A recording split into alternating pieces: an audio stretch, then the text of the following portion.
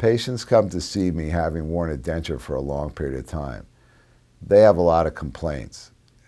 The bone shrinks because they do not have teeth, so the denture becomes looser and looser. The gum tissue becomes irritated because the denture is rubbing over their gum tissue. And the biggest complaint is that they're using a whole tube of what we call denture adhesive. They don't like the taste of the adhesive.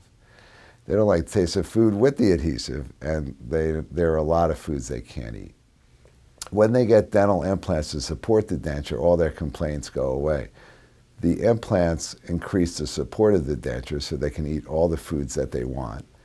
They no longer have to use any adhesive, and the bone is stimulated to stay there for the rest of their life.